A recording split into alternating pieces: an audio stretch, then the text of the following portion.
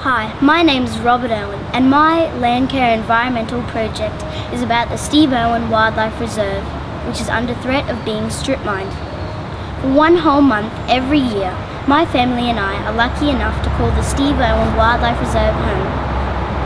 It is located in far north Queensland in Cape York Peninsula. The Steve Irwin Wildlife Reserve is 135,000 hectare property that is home to many rare and vulnerable plants and animals.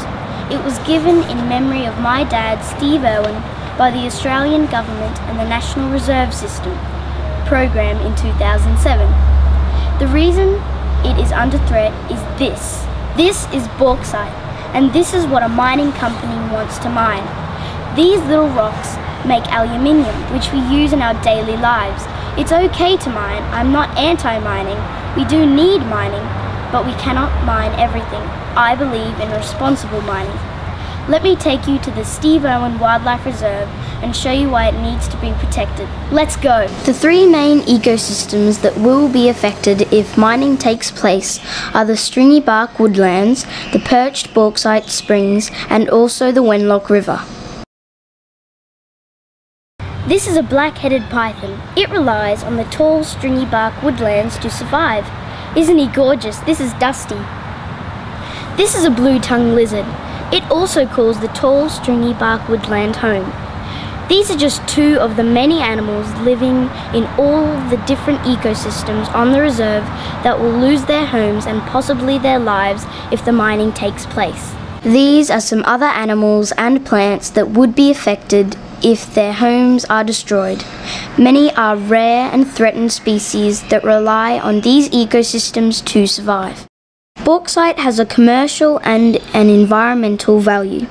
The commercial value is that it makes aluminium, which is a crucial material that is used to make many products we use, like cans, boats, and cars. The environmental value is that it is a crucial part of the ecosystem.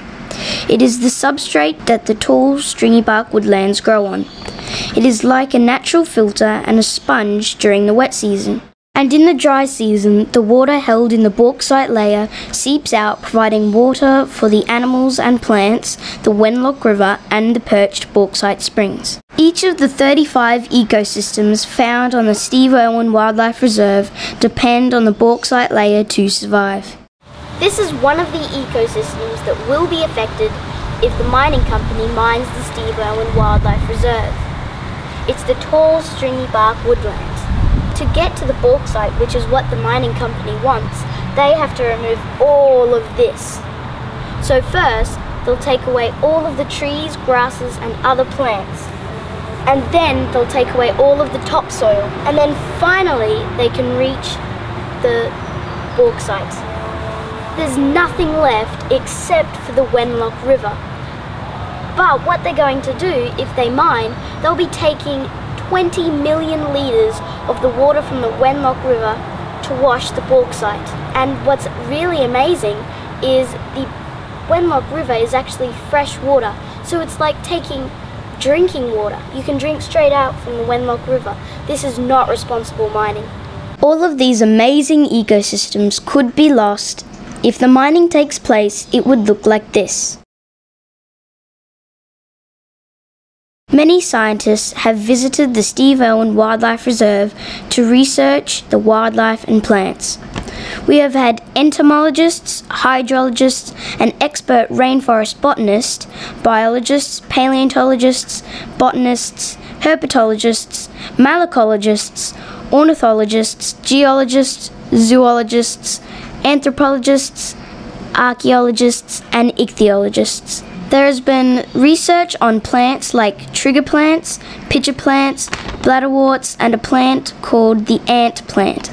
There has also been research on wildlife like palm cockatoos, the endangered freshwater sawfish, and the spear-toothed shark, snails, saltwater crocodiles, file snakes, fish, frogs, crustaceans, bull sharks, antilopine kangaroos, and the freshwater whip-tailed ray. Research also has been conducted on the water in the perched bauxite springs and the Wenlock River, as well as artefacts and fossils found on the Steve Irwin Wildlife Reserve. This proves that the Steve Irwin Wildlife Reserve is an extraordinary place that definitely needs to be protected. I'm here with Terri Irwin, owner of Australia Zoo and of the Steve Irwin Wildlife Reserve, for an interview about why the reserve should be protected. Thank you for your time, Terri. I'm very happy to be here, Robert. Okay, so what are the consequences if the mining company mines the Steve Irwin Wildlife Reserve? Well, on the Steve Irwin Wildlife Reserve, there's a bauxite plateau, and when strip mining occurs, it would take all of the bauxite out, destroying the plateau and the springs that emanate from it. Okay, so how would this affect the plants and wildlife on the reserve? Well, interestingly enough, even though the water coming out of the bauxite plateau is very acidic, there's a large number of frogs, crustaceans, and fish that live in this water, and rainforests that are fed by this water, so all of that would die. Okay, so wouldn't this then affect the Wenlock River that's in the Steve Irwin Wildlife Reserve? It absolutely would affect the Wenlock River. Now, the Wenlock has the highest biodiversity of freshwater fish of any river in all of Australia. Wow.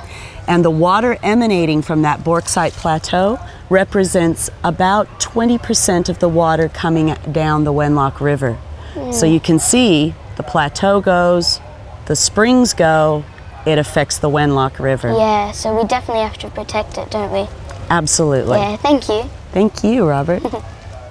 Here is what some other important people have said about the Steve Irwin Wildlife Reserve and why it should be protected. Senior Ranger Barry Lyon says, "The bauxite plateau on the Steve Irwin Wildlife Reserve supports an outstanding example of tall stringy bark woodlands and associated rare bauxite springs.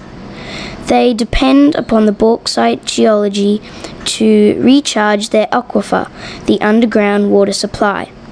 The area is ecologically diverse and of major conservation value. Strip mining would cause the loss of these values and the extinction of the springs."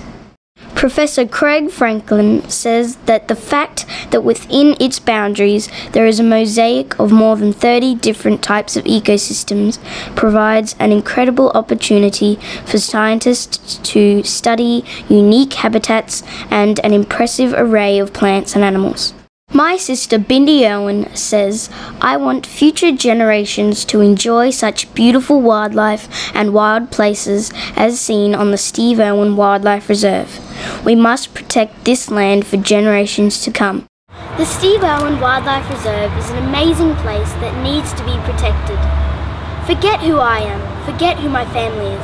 This reserve needs protecting from mining for the next generation of Australians to appreciate, value and enjoy. So if you want to help save the Steve Irwin Wildlife Reserve, go to www.australiazoo.com.au and sign the petition. Thank you for your support.